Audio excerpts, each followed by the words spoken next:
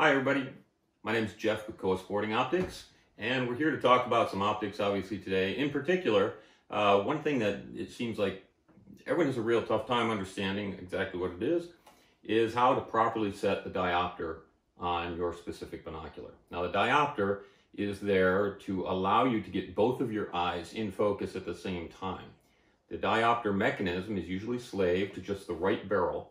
So what you have to do is adjust your binoculars to your left eye and then adjust the diopter for the right eye so that both are perfectly in focus and you can see through both eyes equally at the same time. Now there's a lot of different ways of doing this. Some, mostly inexpensive models, will have a diopter control on the right barrel here that you twist back and forth simply to adjust. Others will still have them on the right barrel, but will be a locking mechanism like the Genesis here. In this case, we have to actually lift it up and slide it back and forth and then pop it back in place to adjust it. And others yet will be built into, integrated into the focusing system, kind of like this one, where it's integrated on the center barrel on the distal end of the binocular on the Genesis Compact. With that said, let's just simply talk about how to go about setting the diopter for a specific binocular. So again, what you have to do is very simple. One knob, just remember one control for one eye. So the first thing we need to do is focus the system to our left eye.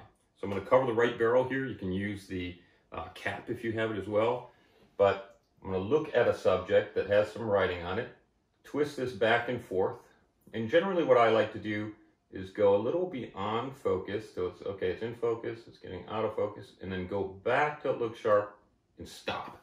The reason I do that is if you keep fiddling with it, your eyes are going to try and assimilate focus after a little while, which becomes problematic. Now, my left eye is completely in focus, so I do not want to touch the focus wheel again. What I want to do now is move to the focusing ring here for the diopter, or the diopter control ring, I should say. So, same idea, I'm going to cover the left barrel, which is already in focus. I'm not going to touch my focus wheel, and I'm just going to spin this diopter control on the barrel on this particular model. Again, using my right eye, looking at the same exact subject. A stationary object at a set distance with some print works really well. Go past focus, come back till it looks good. Just double check that both eyes look like they're in focus. They are. You're all set. Now that may change even a little bit throughout the day, even within one individual, but certainly if you were to share binoculars, which we don't want to do in today's day and age probably, you're going to have to reset the diopter for individual eyes.